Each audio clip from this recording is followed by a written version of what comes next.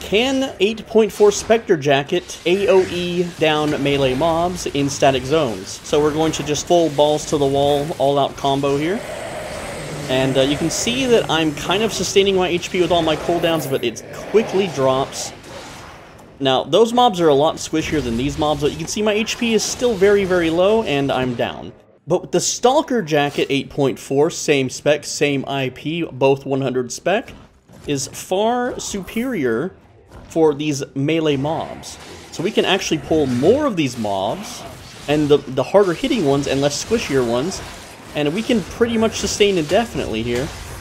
And I'm just going to stand in the middle of them, cast my AoEs, and you'll notice that my HP is still full. You can see that even without moving, I'm standing in attacks, I'm able to kill an even harder pull. So that means that Stalker Jacket is the winner for PvE group static zones.